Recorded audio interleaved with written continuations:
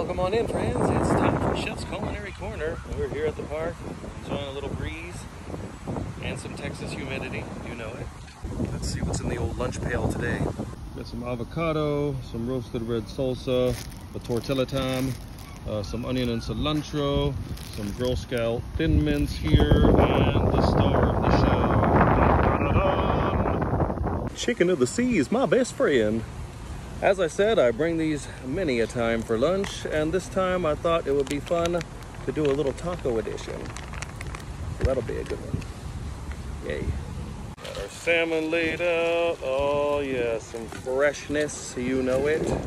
A little fresh avocado and a little roasted red salsa. Oh yeah, boy. That's looking delightful. It says fresh lunch like chicken of the sea. Yum. Sometimes the difference between a successful dinner plan and wondering what we're gonna do is having a good plan of action.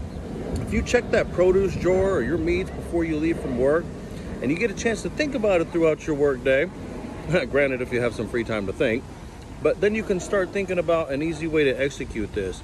Throw them proteins on a sheet pan and slide them in the oven. Sit down and have a drink or watch some telly. You know what I mean? Throw those vegetables in your steamer pot, steam them up or roast them off. Got an easy dinner plan, guys. Girl Scout thin mints are best in the freezer, am I right?